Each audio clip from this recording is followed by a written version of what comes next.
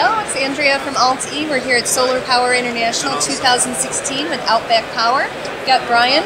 We're going to be talking about their new FlexMax Ultra medium voltage charge controller. Thank you, Andrea. Yeah, Outback's very pleased to introduce our FlexMax Ultra series of medium voltage charge controllers. It's 250 volts plus battery voltage. So for most of our systems are 48 volts. We're 300 volt charge controllers.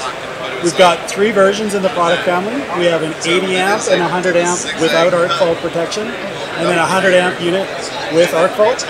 The difference between the 80 and 100 amp is we add a fan to the external heatsink in behind to provide some force cooling over the heatsink to get us an extra 20 amps. 300 volt input limit, as I said. NEC compliant with the arc fault protection, very important for some of our markets. Other key features is it's NEMA 3R, so it can be mounted outside. There's no moving parts, so on the 280 amp models. So very high longevity because of the lack of the fans. That's something very important to a lot of our customers. And the 100 amp unit, you get over 6,000 watts worth of solar, which exceeds any of our competitors' medium voltage units.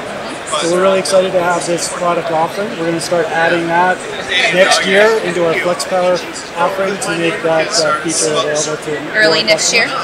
Middle of next year. Okay. Flex Power units.